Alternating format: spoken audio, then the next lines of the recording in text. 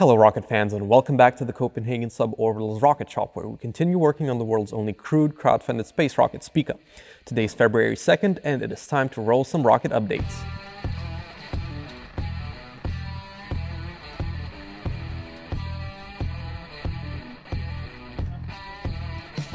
So today we took a couple of flat stainless steel plates and rolled them into what will become Spica's propellant tanks.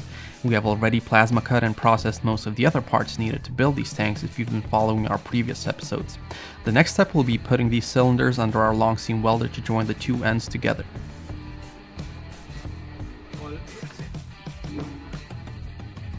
That's why we were doing hopefully some of the last tweaks to our long seam welding process. First off, Daniel polished a new welding torch bracket that Jakob cut out earlier, that then got attached to the linear guide rail so we could get moving. And just look at the improvement on the welds from our last video, we're definitely getting close now. But that doesn't leave us without having to do some manual welding as well. The first example here is Daniel again, who helped Martin in welding the footrest for the astronaut seat prototype this weekend. Martin cut and formed the piece earlier, but was happy to get some help in welding aluminum from Daniel.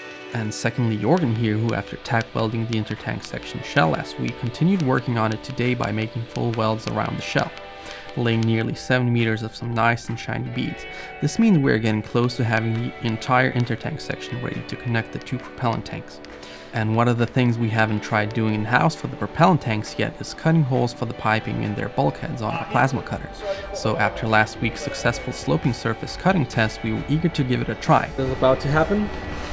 We're gonna try and cut a 40mm hole in it, but I'm a bit worried that it's gonna, the air pressure on the inside is actually gonna make the end cap lift off from the bottom of the tray.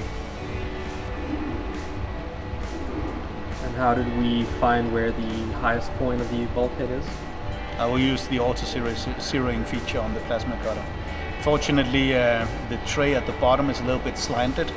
So we know that the end cap is a little bit misaligned, and now we're just going to cut the hole so that the air can get out, and then we're going to pull it out of the tray and then do some manual measurements from maybe 6 positions up to the nearest edge of the 40mm hole, and that's going to give us a number for how offset that center hole is, and then we'll cut a new one.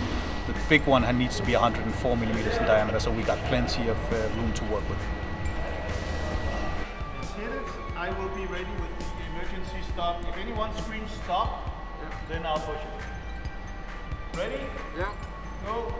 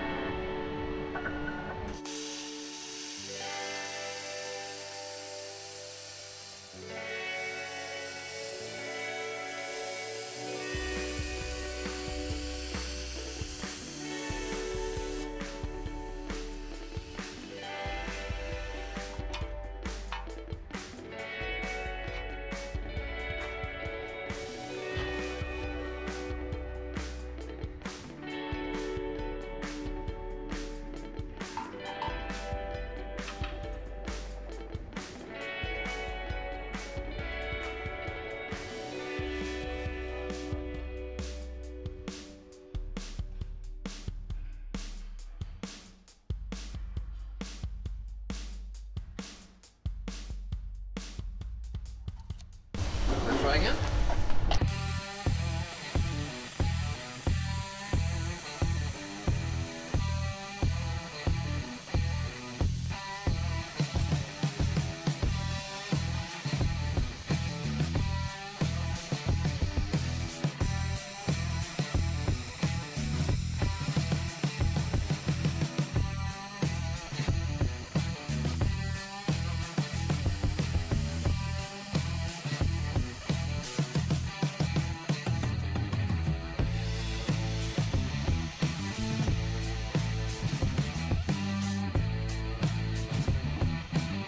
This turned out perfect, or at least until the point we realized the cutting file was set up to cut the holes outside the circle lines, meaning we ended up with slightly larger holes than we'd like.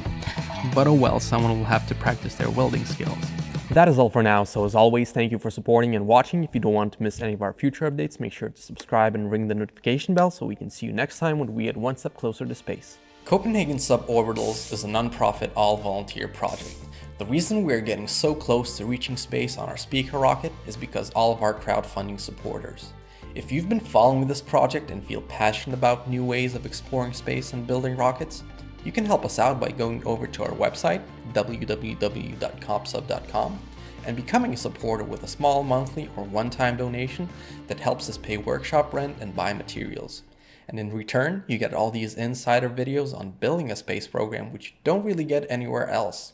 So on behalf of everybody at Copenhagen Suborbitals, thank you for your support, and we'll see you next time.